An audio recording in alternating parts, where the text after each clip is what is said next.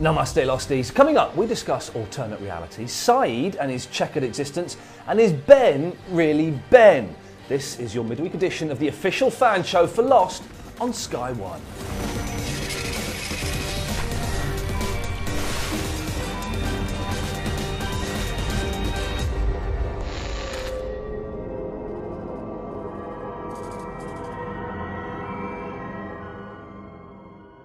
Well, you made a good friend of mine. It's Paul Terry, the editor of the official Lost magazine. You all right, fella? Hello. Yeah, right? good. Right, yeah. I'm good. Over here. Doesn't make you laugh. Geeky Tom. All right. Yeah. He's cute. Now, in the episode He's Our You, which is a brilliant title when it's revealed what that means, a young Ben Linus gives Sayid a book to read called A Separate Reality. I spotted that with my own eyes, these things here. Is that what's happening now, that there's now like some kind of sliders thing, there's different things going on at the same time? It's nice. It's going to get more complicated and more murky, but it's or is that red herring? The whole book Well, thing, yeah, you know? they do these things with books. They give you clues. I remember the Third Policeman was in it at some point. I read it. Fantastic book. I didn't see what the connection. The prospect of alternate realities upsets you, doesn't it, Tom? It upsets me immensely. I hate the idea of that. That excites me. Really? With the fact that you hate it. Oh, good. Why do you hate it so much? I think it's a really, really hard thing to explain, to wrap up in a final episode and just generally give credibility to. Like, it's so much better to have the whatever is happened idea, which they do allude to. The fact that if Ben gets shot, he can't get shot because, we've seen him in the future and the past is, the future's set in stone. Interestingly, isn't next week's episode called Whatever Happened Happened?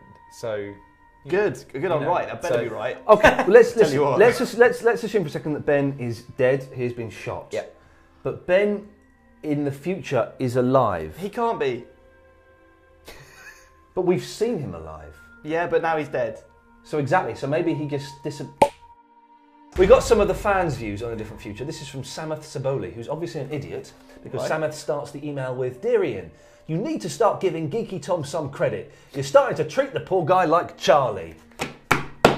Did you write this yourself? Is this an anagram of Geeky Tom? No, it's not.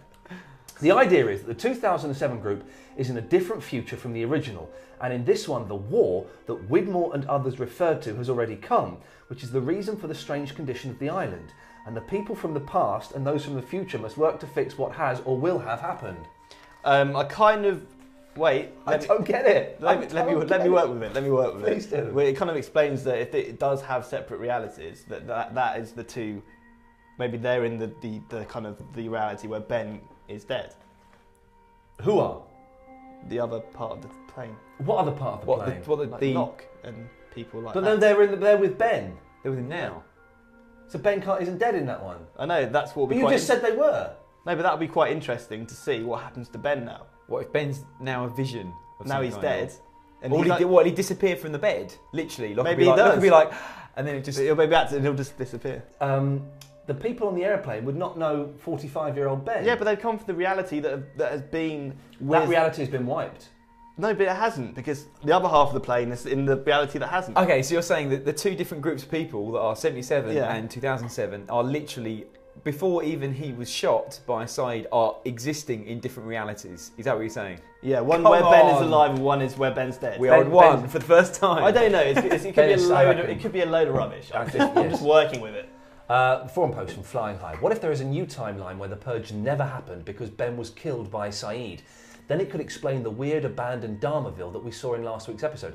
Well, that's explained by what happened at the end of season 4, isn't it? With the smoke monster and all of Widmore's soldiers running about. I think people are saying that there's a lot of like Dharma logos and signposts around, which they say that the others probably would have taken down if they were living there.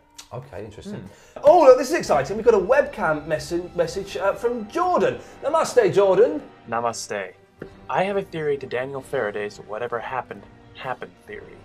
Now, in the last episode, Namaste, when they entered the barracks, Lapidus and Son, Christian showed them pictures. Also, when they entered the barracks, there was a little sign hanging down that said registration.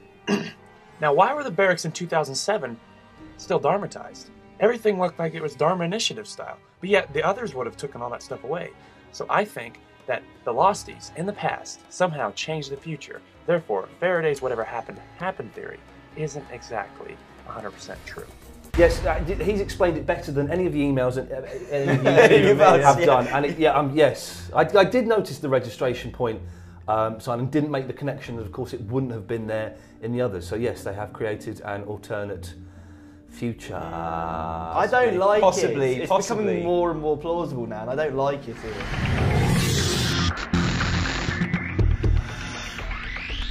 If you want to send us your theories, either in video form or in email form, whatever, then send us an email to lostonsky1@sky.com, lostonsky1@sky.com, and also we're on the Facebook, the Bebo, the MySpace, and the Twitter.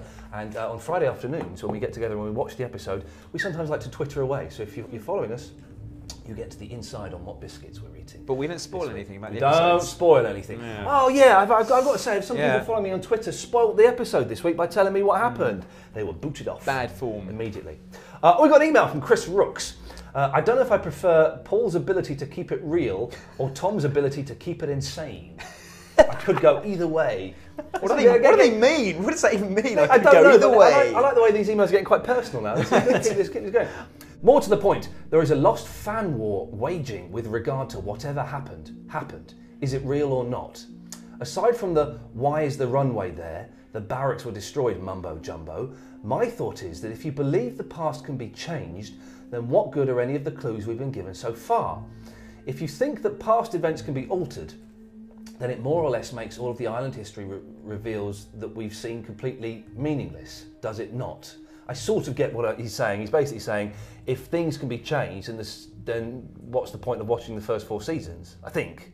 I guess, but I don't quite understand why they are redundant. Well, Chris is upset. Chris is angry that his time's being wasted. The rules. I think what he's saying is that the rules have been changed slightly. I think that you can't promise something and then go totally against that, and then just ruin it for everybody. Okay, I've got an email from Rachel Adams who says, I've just rewatched The Man Behind the Curtain, and in the scene where young Ben Linus is in the classroom, there is a commotion outside with the hostiles entering the barracks, and the teacher is telling everyone to get down. I've got a theory. Oh, this is nice. The hostile is in actual fact Sayid, and he has escaped his cell. A man looking like Sawyer, same build and blonde hair, runs past the window, which makes sense as Sawyer / Lafleur is the head of security. Oh, yeah. I've got this episode coming up soon in my re-watching of the entire... Okay. I've got this episode coming up soon, I think, so I will check that out. Frame by frame action. Yes. Yeah. But Sayid doesn't escape, does he? Apart from that one time at night time when when Ben lets him out. Yeah, I mean, if it ties up and he's actually been done in that way, that's pretty super. But that means whatever happened. No, there isn't it's the phrase tangential universe. Today we are sponsored by the phrase whatever happened. Oh man. Okay, let's quickly talk about Sayid. We learnt more about him in He's Our You. A history of neck breaking from an early age with the chicken. Get started with chicken. Start small, work your way up. Yeah. But shades of Mr. Echo there. The same thing that Echo does, where he steps in for his brother and kills. I like that. We don't know why he's so addicted to killing, but I guess we can learn from an early age that killing is... He's not that fussed by it. It's in your blood. Yeah. Killing. But does that mean Sayid's going to have some kind of like, he's going to get taken out by the island or something? Because Echo, obviously, he killed that bloke in the village to protect his brother, and he seemed to have been punished for that. So he's Sayid to be punished for it. Well, yes.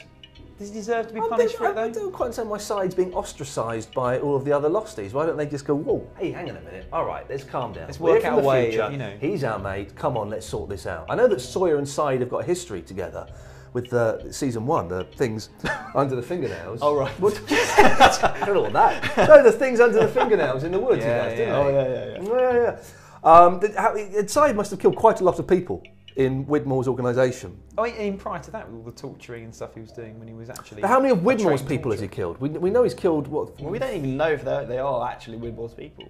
Yeah, that was just Ben's word for it. Yeah, we don't know who they are. I know, exactly. It could just be randoms that Ben just told him to go and kill for like a test or something. Or it'd be awful if it was like Yellow Pages mode. Yeah. Kill him on a golf course. Why didn't Sayid just kill Ben in the future?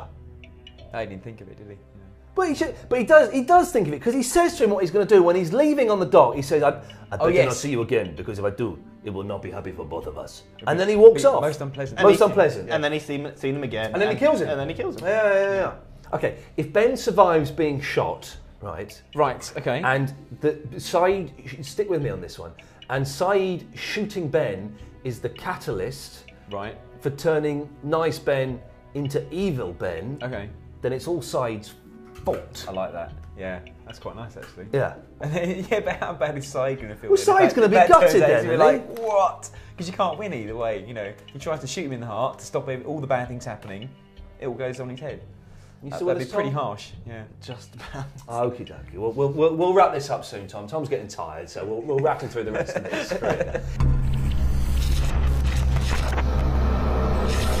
The battle for Sky One's biggest Lost fan continues. So far we've seen Donna, Kane, Daryl and Lawrence. Say hello to another contender. This is Dylan. Today I'm bringing you a time with Sky One's biggest Lost fan. Not only do I eat, sleep and drink Lost, I am absolutely Do you sleep? Because it doesn't look like you do, my friend. People are now referring to me as, he is that goon that's obsessed with Lost. Yeah, like I say, I eat, sleep and drink it. I'm forever analysing everything about the show. I think about it all day, all night. I have my own forum with over 300 members, over 100 active members, and a small little group of 30 hard, rock-solid members that are totally obsessed like me. I'm actually starting to believe that real-life things are linked to Lost. It's driving me mad. I can't even watch another programme without thinking ahead, thinking there's a twist, thinking, oh, this is going to happen because of that. I'm analysing every single thing in my life and on TV. It's a bit sad, I know. That's just the way Lost is. I've even changed my name to John Locke Jack Shepherd. No, you haven't. No, I am really. My wife wouldn't let me. Not falling for that. I was nearly going to do it. On my biggest theory, which is that Widmore is actually Jacob. Like I've said this before, he's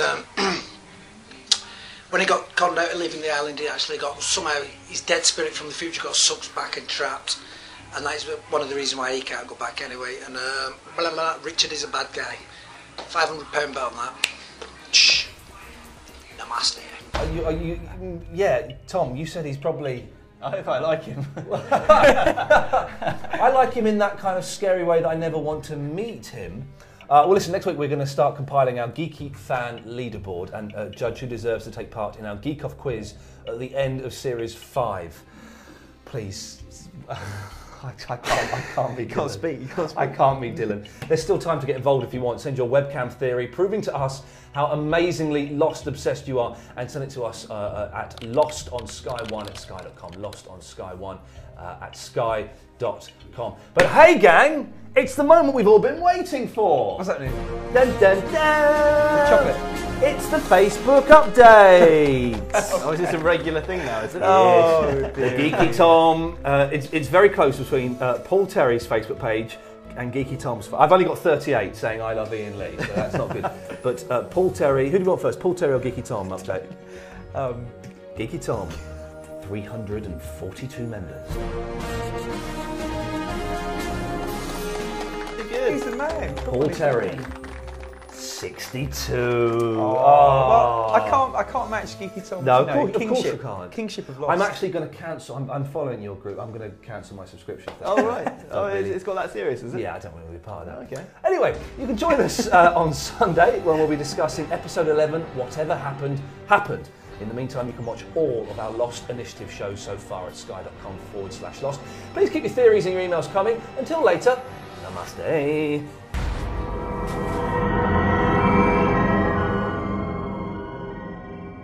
Paul's ability to keep it real or Tom's ability to keep it insane?